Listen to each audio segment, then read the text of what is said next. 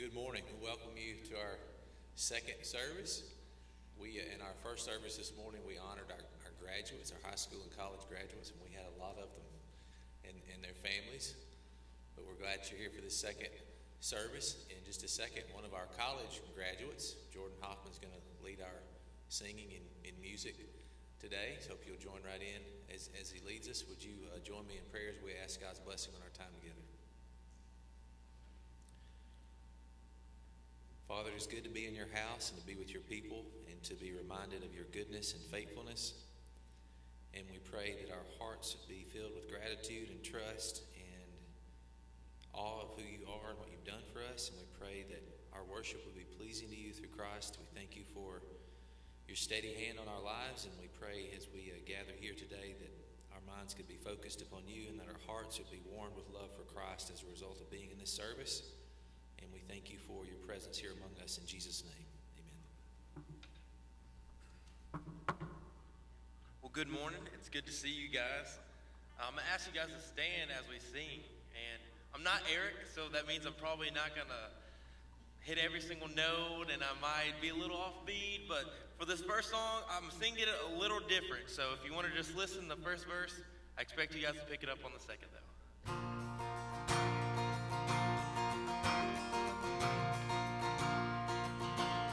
Blessed assurance, Jesus is mine. Oh, what a foretaste of glory divine. Heir of salvation, purchase of God. Born in his spirit, washed in his blood. This is my story, this is my song, praising my Savior all the day long. This is my story, this is my song, praising my Savior all the day long. Perfect submission, perfect delight, visions of rapture now burst on my side. Angels descending, bring from above echoes of mercy, whispers of love. This is my story, this is my song, praising my Savior all the day long. This is my story, this is my song, praising my Savior all the day long. Perfect submission, all is at rest. I and my Savior and happy and blessed, watching and waiting, looking above, filled with his goodness, lost in his love. This is my story, this is my song, praising my Savior all the day long. This is my story, this is my song, praising my Savior all the day long. You guys did a lot better than the first service.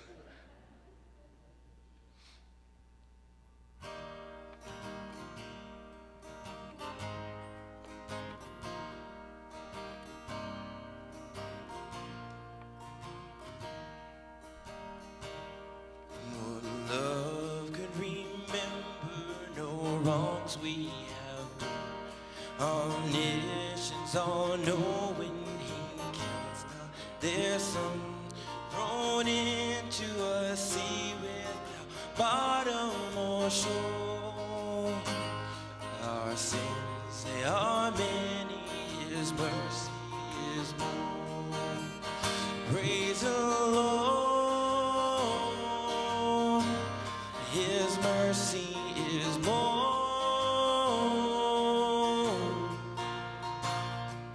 Stronger than darkness, new every morn. Our sins, they are many, His mercy is more. Wouldn't patience would wait as we constantly roam. Wouldn't Father so tender is calling us home. He welcomes the weakest, the vilest, the poor. Our sins, they are many, His mercy is more. Praise the Lord, His mercy is more. Stronger than darkness, new every morn. Our sins, they are many, His mercy is more. What riches of kindness He lavished on us. His blood was a payment, His life was the cost. We stood neither death we could never afford. Our sins, they are many, His mercy is more. Praise the Lord, His mercy is more. Stronger than darkness, new every morn. Our sins, they are many, His mercy is more. Praise the Lord, His mercy is more. Stronger than darkness, new every morn. Our sins, they are many, His mercy is more. Be seated. This time we'll worship the Lord through our giving. Our ushers will come and worship through our tithes and offerings.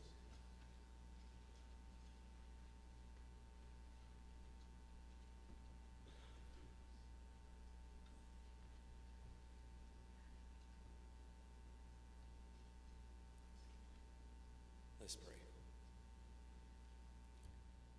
Father in heaven, we thank you that you provide for our every need.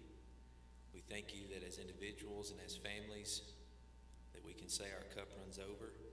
Thank you for your provision of the past week, and even as we give in this moment, we are dependent upon you for this upcoming week and the challenges and the problems that we face. We look to you to provide for us this week, and we give back now a portion of what you blessed us with and pray you'll bless it to extend your kingdom. In Jesus' name, amen.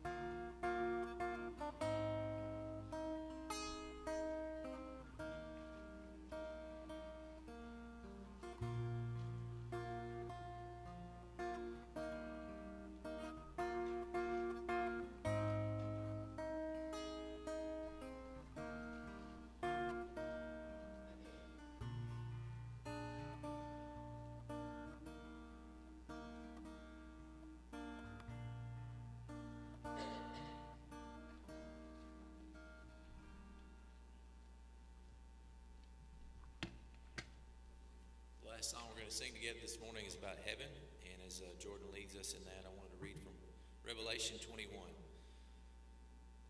Then I saw a new heaven and a new earth, for the first heaven and the first earth had passed away, and the sea was no more. And I saw the holy city, New Jerusalem, coming down out of heaven from God, prepared as a bride adorned for her husband. And I heard a loud voice from the throne saying, Behold, the dwelling place of God is with man. He will dwell with them, and they will be his people, and God himself will be with them as their God.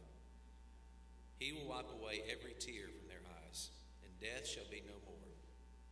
Neither shall there be mourning, nor crying, nor pain any more, for the former things have passed away. And he who was seated on the throne said, Behold, I am making all things new. Also he said, Write this down, for these words are trustworthy and true. This is God's word. Not sure if you guys picked up on that tune, but it was What a Day That Will Be. So I'm going to let you guys sit down, but sing out.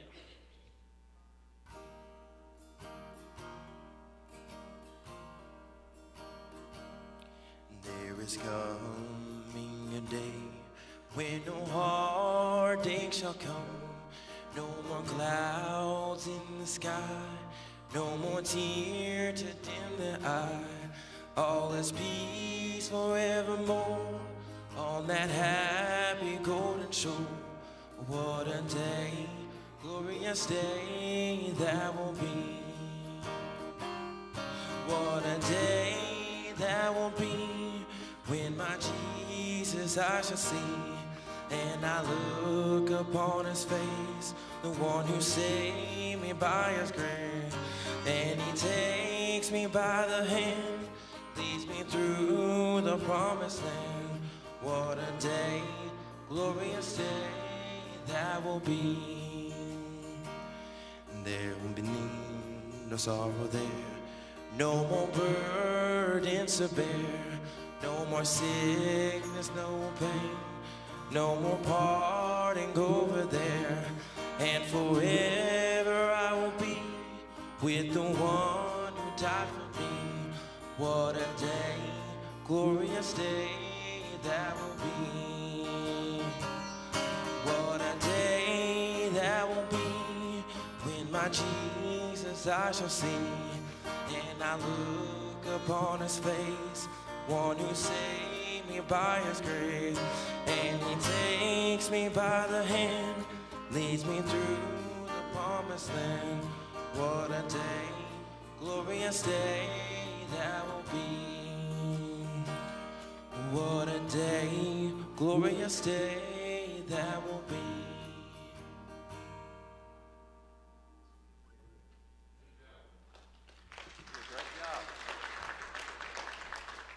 Sorry that I'm getting this close. It's good to see you. Good to have Terry with us today and Carolyn. And sorry on your first day back in a while I'm getting this close to you. It's good to have you with us today, brother. Sorry I'm up this close, but I wanted to come down today and just talk to you for a few minutes about the subject of assurance. If we can get the slide to work.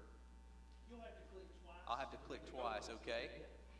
I don't know if I know how to click even once, but there we go. So what I want to talk about today is the subject of assurance.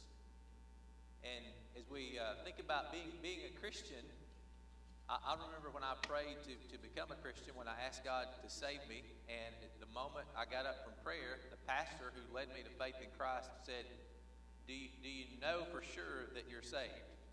And in that moment, I had this sense in my heart that God had saved me.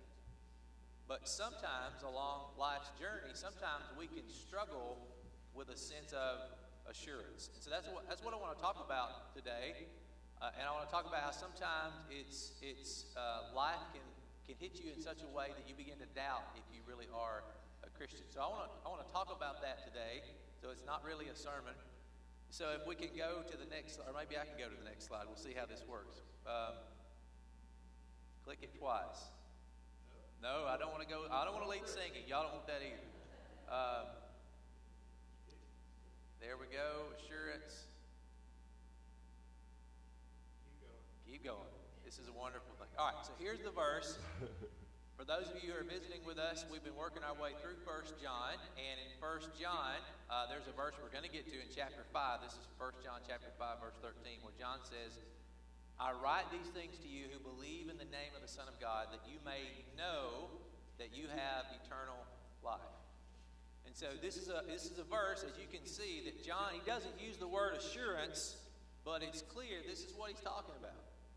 He's writing to Christians, and he wants them to have this settled confidence in their hearts that they have eternal life, that they're saved.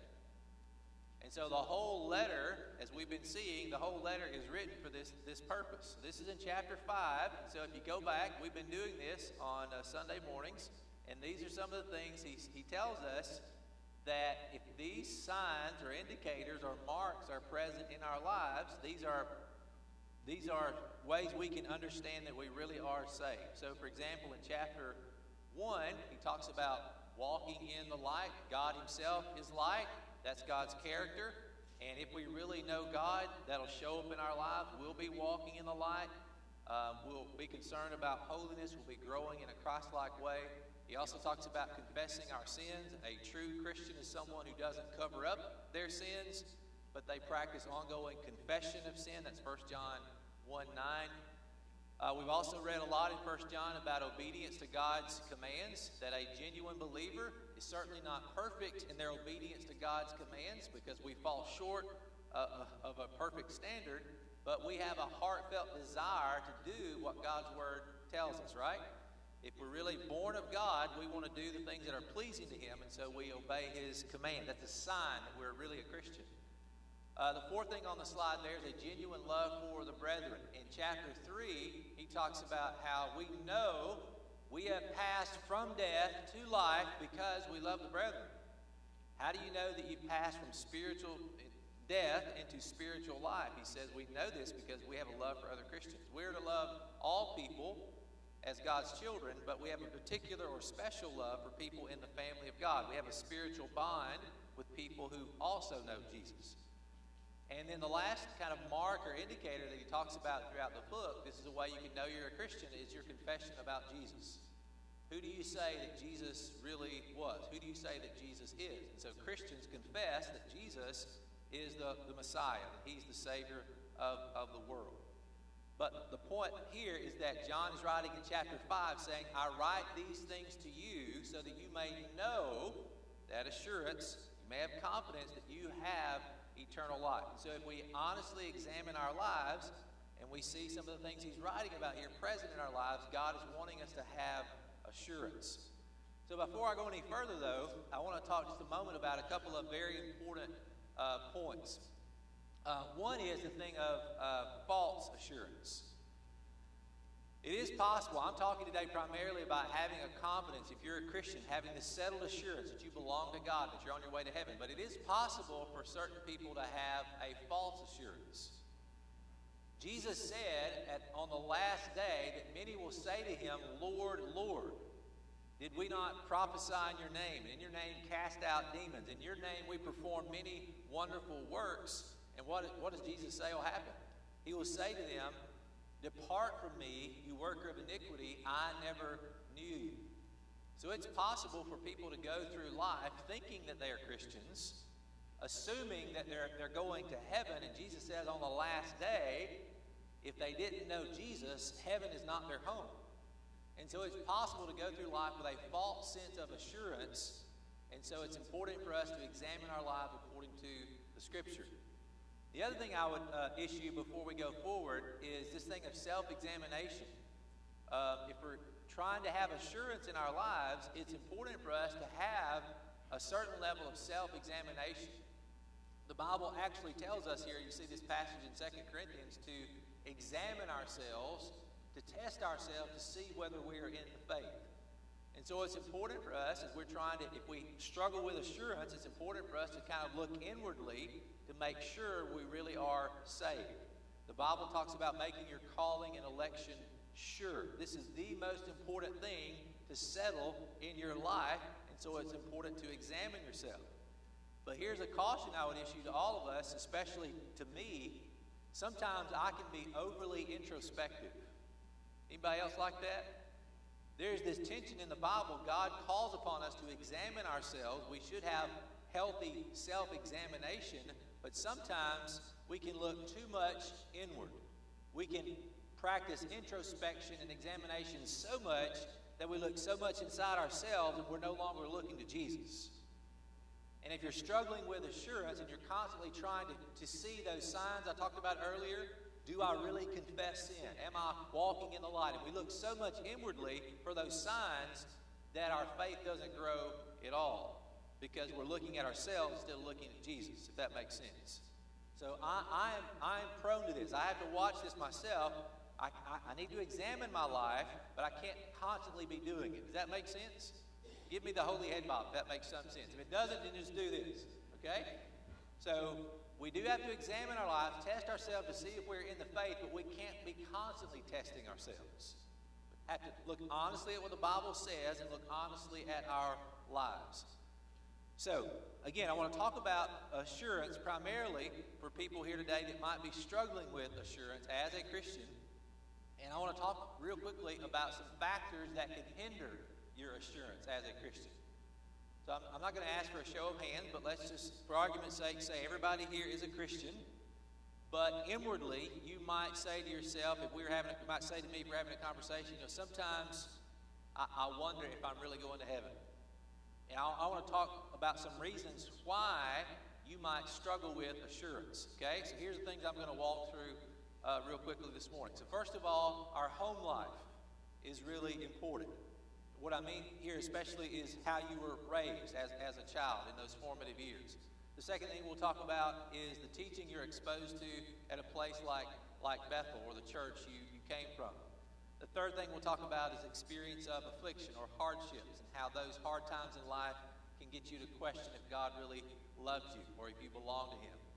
The fourth thing we'll talk about is when we sin as Christians, sometimes that blocks the sunshine of God's love. We don't feel that He loves us when we sin as Christians, so we'll talk about that. And then the final thing is spiritual warfare. The devil doesn't want you to have assurance as a Christian. So those are the things I'm going to talk about real quickly today, if you'll be patient with me. So let me talk about this just for a few minutes. Some things related to home life and your upbringing. So as a child especially, we don't think about this all the time, but as I have 5 children, and I have to be reminded that those 5 children in my house, their worldview is being formed from the time they're born. What I mean by a worldview is that that's the way we see the world. Everybody has a worldview, and a worldview is kind of like the lens through which you see life. It's how you view yourself. How do you view yourself? How do you view other people? How do you view God? That's a person's worldview. And so everybody has a worldview, and their worldview as children is being formed from the earliest age. And so they're getting questions answered of those big questions in life. We talk about this quite often in church, life's ultimate questions or life's inescapable questions like, is there a God? If so, what is this God like? Is there life after death? Is there right and wrong? And who decides what's right and wrong? All those big questions that we all wrestle with in life, children are getting some of those answers to those questions in the home by what they see in our lives as parents or as grandparents, right? The third thing I've got on the slide here is about imitation, because children learn a whole lot, not only about what we say about these things, but they learn by watching our example, right?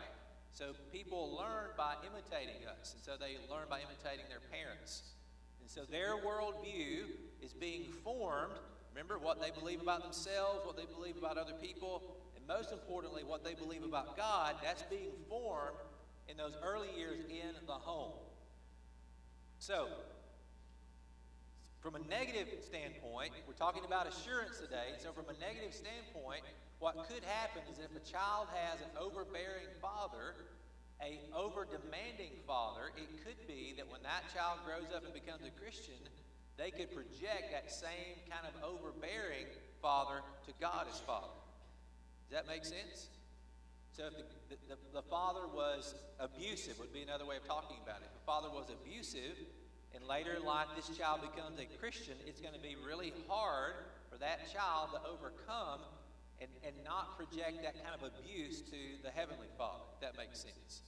I'm not saying we could blame that father forever, but it's and you can't overcome it, but I am saying it's really hard for a person because their view of God in those formative years was shaped by their imperfect dad. That makes sense? I need to quit asking if that makes sense. Sorry. So home life is really important. So if you had a very troubled home life, it could be, if you still struggle with assurance, it's related to your past, okay? All right, next thing is what happens at church related to teaching. So in the 1700s, there was a man that preached a sermon called Sinners in the Hands of an Angry God. His name was Jonathan Edwards. It took place in 1741, and God used this sermon, which was all about judgment. God used this sermon to start a great awakening in America, where literally thousands and thousands of people were saved. And so Jonathan Edwards preached this sermon to his church, and scores of people came to Christ, and that started this great awakening. And it was a sermon, like I just mentioned, it's all about judgment. I mean, look at the title, Sinners in the Hands of an Angry God. And so that we need to preach this, right? We need to preach that God is a God of justice. God is a God of judgment. God will not simply look over or sweep sin under the rug. God does bring about justice and judgment in the world. However, what if this was the only kind of preaching you were ever exposed to? Don't misunderstand me. I just said we should preach sermons like this about God's judgment on sin. But what if you went to a church and that's only the message you ever heard was God is a God of judgment. God is a God of justice. God is a God who's going to punish sin. God will punish sin. He is a God of judgment, but there's much more to the character of God, isn't there? We read a whole lot about God's love in the Bible, right? So if you came to a church where consistently you had this message pounded into you that God's going to judge you in your sin, God's going to judge you, God's a God of justice, one day there's a day of reckoning, and you never heard the other side also, which is God is also a God of love, God is a God of grace, and if that's what your experience is in church, and you couple that with that home life, remember, we just talked about, and your view of God in this sense of assurance can be really impacted in a negative way. So what you hear at church in terms of and having assurance as a Christian, it really matters, okay? Now, I'm not going to spend equal time on all these, but this is one that we all can relate to, I think, when we think about our sense of assurance and having this settled confidence that God really loves me, that I really belong to God. That's what assurance is. Sometimes hard times hit in your life, and you begin to wonder, is God for me or against me? Can I get a witness? You know, bad things happen, like Job's life. These series of things, these heavy things happen in Job's life, and Job, who was a righteous man, when you read the book of Job, what happens? He begins to question, doesn't he? As a man of faith, he begins to ask out loud, hey, is God for me or is he actually against me? And he begins to actually say, it'd be better off if I was never even born. That's how hard times were for Job. Or you think of a place like Psalm 42, where we have the questions the psalmist asks, where he says, why are you cast down, O my soul? Why are you disquieted within me? Or why are you in turmoil on the inside? That doesn't sound like a person of faith that has assurance, does it? It sounded like somebody that's really struggling to have this sense, this confidence that God is for them. They belong to God. So in some ways, it's natural for us to go through life sometimes and to question or have struggles about our sense of assurance. And you may have come through a series of things in your own life. You know, one thing right after another. Earlier in your life, maybe you had a sense of assurance. You knew you belonged to God and God loved you, but life has been so hard for you in recent years, maybe you're struggling with assurance now. And so in some ways I would say that's natural. But notice how the psalmist is fighting the fight of faith. On the inside, things are not right, but he's still battling to have faith in God. He's trying to get to that place of assurance again, right? So home life is really important. What you hear in church consistently is important in terms of your assurance. And sometimes life itself can impact or hinder your assurance as a Christian in God's love for you. I probably should skip over this. This is a very long quote. I think I will. But basically, I'm quoting somebody else here who says, sometimes as Christians, our assurance can be impacted when we willfully sin. In other words, Christians aren't perfect people. We talked about that a lot recently. We confess our sins. But if I am guilty of a sin as a Christian and I remain unrepentant and I'm not coming clean with God and I just keep on doing it, then it's likely I'm not going to have a sense of God's favor and blessing in my life. It doesn't mean that I no longer have a relationship with Him. It doesn't mean He separates me from Him, that He cuts me off. But it does mean that I'm going to lack a sense of God's favor and blessing if I'm remaining unrepentant. Does that make sense? Or I said it again. Because God, in His goodness, is not going to allow me to continue in that sin. And so I have a sense of His displeasure. I'm going to lack a certain amount of assurance if I continue to live in a pattern of sin. And so sin itself, when we sin as Christians, if we don't come clean and repent and confess our sins and we're living in it for a time, that could impact your assurance, and that's actually a good thing. See how long that was? I spared you. All right. Now, the last thing I'll talk about is spiritual warfare. I know that you know this is real, but to remind you, the Bible says that we wrestle not against flesh and blood, but against principalities, against powers, against spiritual wickedness in high places. And so the devil has his bag of tricks, his schemes, and he is out for each one of us. And I just want to remind you, what was his original tactic all the way back in Genesis chapter 3? God had created Adam and Eve. They enjoyed fellowship with God every day of their lives. They walked with God in fellowship in the cool of the day. And then Satan comes in Genesis chapter 3, and they've been told one thing. Remember, don't eat of the tree of the knowledge of good and evil. For the day you eat of this, you'll surely die. And what does Satan do? He comes and he questions what God has said, but he also questions the goodness of God. Remember? His tactic for Adam and Eve to get them to sin is to question God's word, but also to question the goodness of God. God's withholding something good from you. So my point is that Satan hasn't changed the way he works. We wrestle not against flesh and blood, but against principalities, against powers, against spiritual wickedness. And so the devil continues to tempt Christians to question God's word and to question the goodness of God and God's love for you.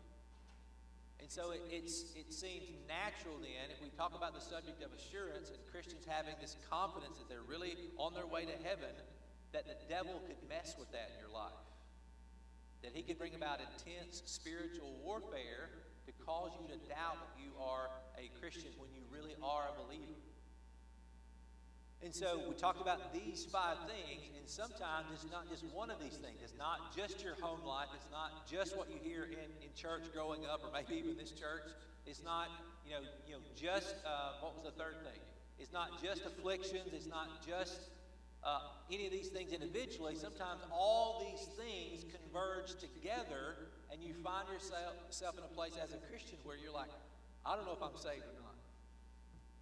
I want to have assurance, but I really struggle to have a confidence that I have eternal life. And so if that's you today, I just want you to know that you're not an abnormal Christian. Remember, we've been working our way through 1 John, and 1 John is written, why? He says, I'm writing these things to you so that you may know that you have eternal life. And so it's obvious, even those early Christians, some of them struggled with a sense of assurance. Otherwise, John wouldn't need to write the letter. So some of these things could be true in your life. It's going back to your home life or hard times. And so God can work with you wherever you are to give you a greater sense of assurance. The devil wants you to question the goodness of God and also question God's word, doubt God's word. But God's word says, I write these things to you who believe in the name of the Son of God, that you may know that you have eternal life. So being a Christian is not that we're hoping. I'm hoping that in the end I'll finally be saved. No, a Christian can have a settled confidence that we really know Jesus. And that's really what it's all about, isn't it? Jesus promises eternal life to every person that trusted him. The Bible says, "For whosoever shall call upon the name of the Lord shall be saved." Do you believe that promise? Whosoever shall call upon the name of the Lord from your heart, the best way you know how. Whoever you are, confessing your sins to the Lord, calling out to him to save you. The Bible says that God promises if you do that, whosoever shall call upon the name of the Lord will be saved. It's a promise, and God cannot break a promise. Isn't that good to know? That God cannot lie. It's impossible for God to lie. He'll never go back on his promise, and so you can have assurance. One of the songs that I've enjoyed getting to know recently over the past 3 or 4 years is a song about faith. And sometimes our faith is a little bit, we falter in our faith, and sometimes it feels like my faith isn't as strong as it should be. But this song talks about, when I fear my faith will fail, Christ will hold me fast. We're talking about assurance, having this sense, this confidence that God, we belong to God, that we're going to heaven. But we also need to rest in the fact that Jesus, if our faith is genuinely in him, he's holding us tightly. When the tempter would prevail, Jesus will hold me fast. I could never keep my hold through life's fearful path, though my love is often cold. He must hold me fast. I love that. Faith is how we, for lack of a better term, get a hold of Jesus. But we have to remember, he's got a hold of me. He's got a hold of you. And he's got a tight grip, and he's not going to let you go. He's not going to let you go. The final thing I'll say this morning, I think it's really important if you're struggling with assurance. Our salvation isn't based on our sense of assurance. Your salvation is not based on your confidence level. Because sometimes your confidence can be really high. Yes, I'm on my way to heaven. I have this strong sense of assurance. And sometimes it can be really low. But your salvation is not based on your confidence level in this moment. Your salvation is based on the finished work of Jesus. When Jesus said, "It is finished" on the cross, he meant it. And so if your trust genuinely is in Jesus, your salvation is secure. Isn't that good to know today? So this is a little bit different, but as we close the service in just a few minutes, I want to ask Jordan if we could just sing "Blessed Assurance." And if you're struggling with assurance, it might take a little bit of courage for you to stand, to come out and come forward to pray. But if you're struggling with assurance or don't know for sure that you're a Christian, and you'd like for some of us to pray with you, this would be a great time to nail that down. Okay? Let's pray, and then Jordan's going to lead us in that first hymn, "Blessed Assurance." And I want to invite you to come if you need prayer. Let's pray. Father, we thank you for this time we've had in your word, and I pray that your Holy Spirit now would take it and apply it to our hearts. If there is anyone here that struggles with a sense of your love and favor, I pray in these moments you would deliver them from that and set them free and give them in their hearts a peace that passes all understanding of your goodness. I pray this in Jesus' name. Amen. Would you please stand as we sing this together?